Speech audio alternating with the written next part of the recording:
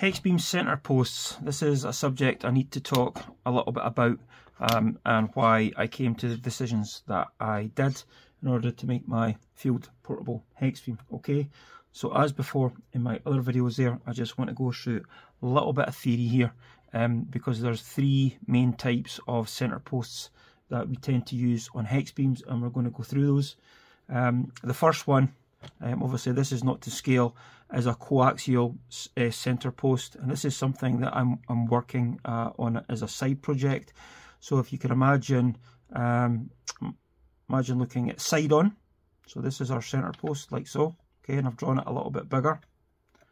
Okay, through the middle of this you've got another piece of metal, so this is going to be like an aluminium tube, and you've got an inner aluminium tube, so we'll draw that. This would be your assembly. So that's what's on the inside. Looking from the plan, you would be looking like this. Okay, so imagine this is your outer shield and this is your inner core conductor. So from there you have, so this would be actually made for 50 ohms. There is online calculators that you can do, but it does come down to issues when it comes to putting on your connections for the bands, but I'm not going to get into that too much just now. But from here you have bolts coming out, and then you have a three here like this. One,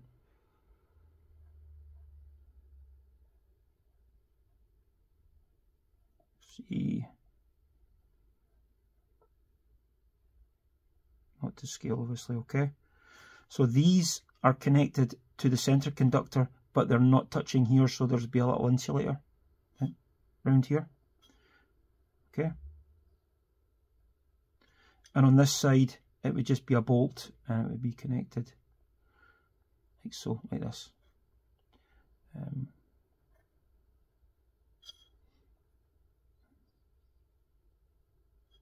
There's not a lot of manufacturers actually show you the inside of their centre post.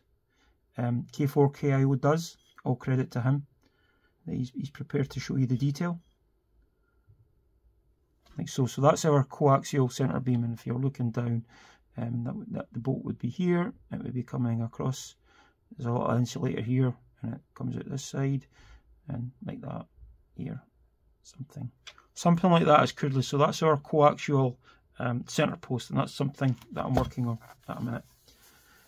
Now, I think most of us, if I've been involved with amateur radio for any length of time, we've heard of ladder line or parallel feeder, where you can use the same principle to actually create a Hexbeam centre post. And Ant down south, and I'm going to murder your call sign, so I'm just going to put it on the screen. And he makes a portable Hexbeam like this, and it's a really good system of what he's got. So you can imagine you've got two pieces of conductive material, so i.e. aluminium like this. So this is like a parallel feeder. So this side to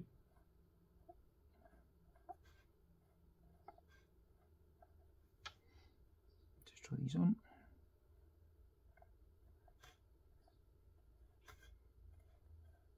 So one side your inner, and one side is your outer, and you'd hook obviously your elements to each side. So these actually stay separated, but what is critical is that size, and also the size in the middle here. So that size.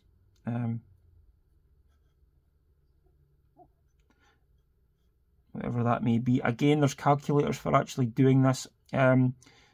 Chuck KK6USY, he's actually making one of these, and he's actually shown some pictures already, and it looks really good. But if you can get this size right and the size in the middle right, you can actually create a 50 ohm feeder. That's another option, but when it comes to connecting it to the base plate, that becomes a bit more of an issue, certainly with off-the-shelf items. Now, the third option, which is the simplest, and this is what I'm doing, and this is what actually K4KIO actually shows. So you can imagine here that we've got he uses PVC, I've used aluminium. We'll use a different colour this time. And what he does is he uses coax jumpers, alright? So you could have right,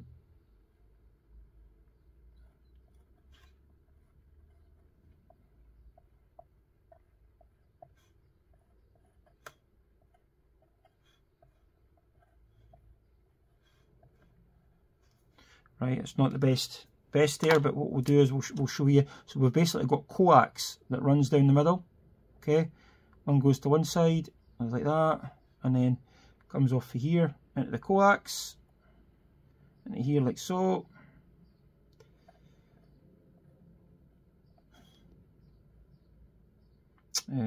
Sorry, like that, coax into here.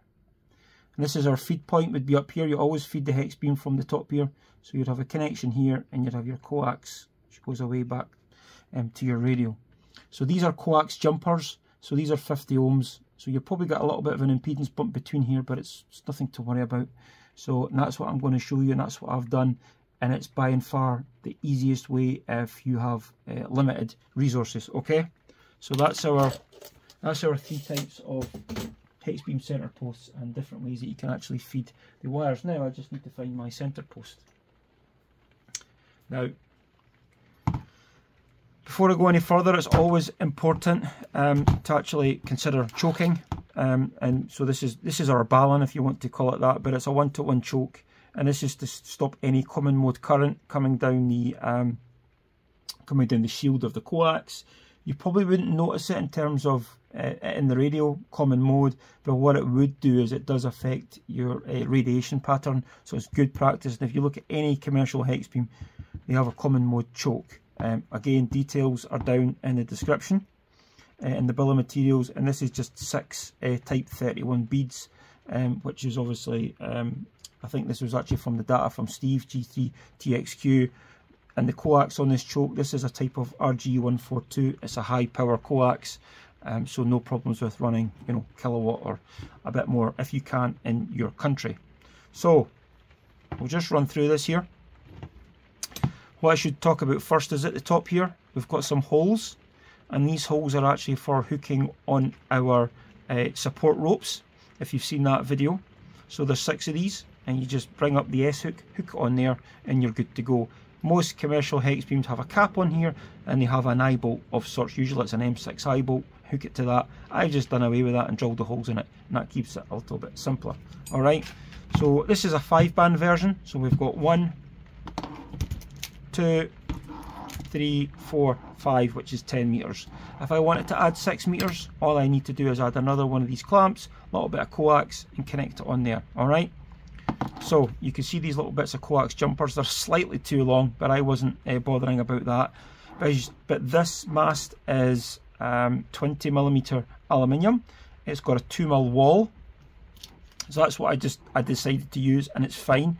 So then on that I have these RSB hose clamps or tube pipe clamps, used commonly in hydraulics. Very, very inexpensive. They're like 70 pence each, something like that, but $1 each. And I basically just clamped these, and obviously these bolts are insulated from this because you don't want them touching. So I've just put cap screws, stainless steel cap screws all the way through, and on the other side I've got flat washers, and I've put my coax jumpers on. Now it's very important that these coax jumpers, and this is RG8X, is that you use something called liquid electrical tape.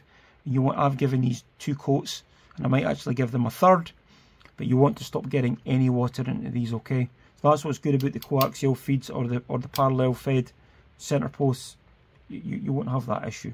Alright, so we've got 5 of these, and then we've got 1, 2, 3, 4 of these jumpers. This is 17 meters, coming all the way up to 20 meters. Now, this is where it gets a little bit complex, and this is where I've modified this clamp, but you don't have to. So if you want to, I've got on this side, I've actually just got a couple of wing nuts, and that's where we hook on our elements, our wire elements. Still to make the video on that. And on the other side, you can see that's where we've got our choke balun. So I've actually opened up these clamps ever so slightly to take it through. So our electrical connection goes all the way through from here to here, and that just made things a little bit neater. But what you could do is you could actually connect your coax here and basically just run it up, over, down the side, down the back, and if you look at the end of that, you could see that there's just an SO239, and I just connect that to my coax. So that's really quite nice and simple. So there's not a lot to this, and if you're limited to tools, you know, you can make this with with not very much. These poles are not expensive. They're about £10, $10, wherever you may be. Perhaps you can get them locally. They tend to be a bit more if you go to like your here we have B&Q, but in the States it would be like the Home Depot. Might be a little bit cheaper. Now these are actually at set distances, and the distances I've used are as per K4 KIO. Those are close enough for me. You can see I've got little markers here with my paint markers where I've got them on there. So again, look down in the description to the bill of materials, look at the centre post clamp, and you will get these sizes. Now, there's a little Jubilee clip here, hose clamp. This is basically to bottom out on the centre post, so it bottoms out on this, so I know it doesn't, it won't go any further, and it's always at the correct length. Now, I leave the centre post always connected, sorry, the base plate always connected to the centre post, because the way that I've done it, I can't get access to the screw. So if I turned it around a bit, it would have been fine, but I can't get in with the Allen key. It's a smaller one, obviously. So for demonstration purposes, I've just taken this off. But if I'm going to use this, I just leave it connected all the time, okay? But that just provides a stop. On the bottom here, you can see that I have a PVC cap. And the reason that I do that is I don't want to damage the end. So it goes through here. And I actually put this into my 11-meter WIMO mast, alright? So I don't want to damage this end to prevent it going in. So when it's just getting stored, I'll just get a bit of tape, and I'll put that around there. I need to get a new bit of tape, which I'll do later, okay? So really not a lot to this. The choke's been obviously lined with glue-lined heat shrink there to stop the water getting in it here. So you don't have to worry about this getting wet because it's been coated with the liquid electrical tape. Only thing you would need to do is if you hook up your coax to here, maybe put some self-amalgamating tape if you're just doing it for a few days a week. But if you're putting it for longer, maybe put electrical tape on top of the self-amalgamating tape. And then just holding that in place is just cable ties or zip ties, depending the part of the world that you are in. Again, there's another view of the connections where I connect the wires. You can see that I've got two plain washers there, so these just go over. So I'm using stainless steel rope. Again, look for that video, it'll be linked in the playlist down below, and you can just hook on your wire, tighten it up, and that gives you your electrical connection. Spring washers on there too. So incredibly simple, guys. Really not a lot to it. So if you haven't already done so, have a go. And you really can't go far wrong. Okay guys, 73, and we'll catch you on the next one. Bye for now.